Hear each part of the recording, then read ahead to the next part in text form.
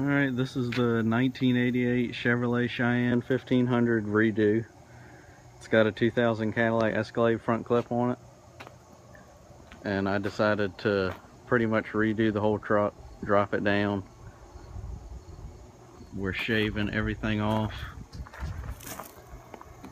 That's not going to be there. Antenna's going to be completely gone. Both the door handles are going to be gone.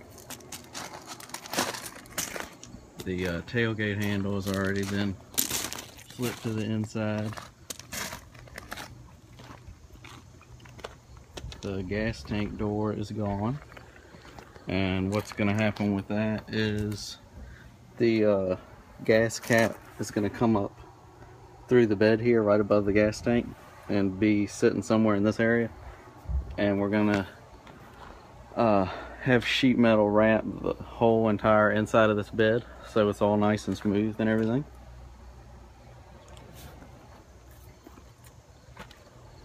I've already dropped the rear. I did my own axle flip kit.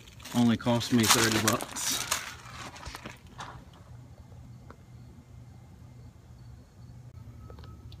But all I had to buy was the leaf spring seat, which is in between the axle and the leaf spring. That's the same type of seat that comes stock on the top. I just got another one and took the leaf spring off, put it under it, slapped that on there. I made my own plate, and I got new U-bolts because I had to burn the other ones off because they were so rusted.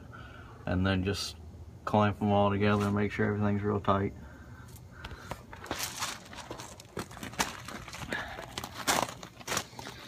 And then up front,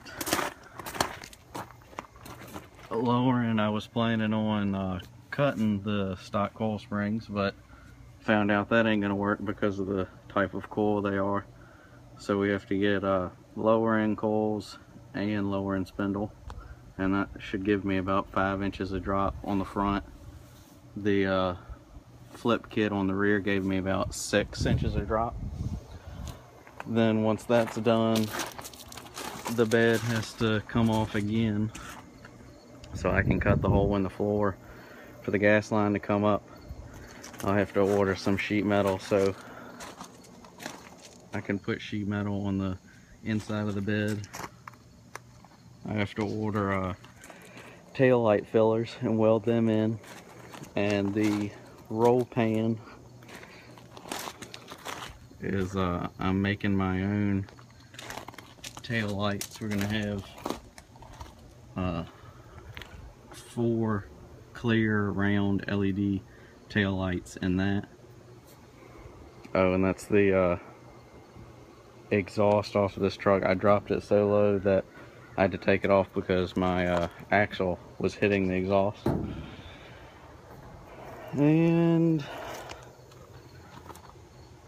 once I finished lowering the front, the bed's got to come off, and then I got to do all that work to it. And then sometime in there I'll have another video out showing the process. So stay tuned.